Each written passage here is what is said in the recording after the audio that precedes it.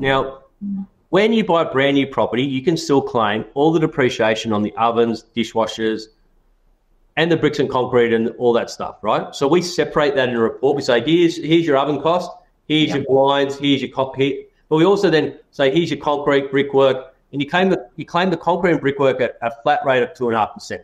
The ovens and dishwashers, you claim over 10 years, or carpet over 10 years, etc., right? And that's with a brand new, you get to claim all that. But the moment, if I bought a brand new property, Jane, and I sold it to you 1 day later after settlement, you can no longer claim any of the ovens, any of the dishwashers at all, even though they're 1 day old.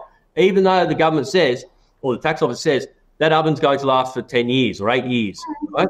You can't claim if it's 1 day old now. Wait a second, can I just clarify this? Yep. If I buy a new property Yep. and then sell it the next day, it's considered secondhand and then I can't claim it. If I buy a new property, I can still claim it. Yes. Crazy. Tell me another crazy thing.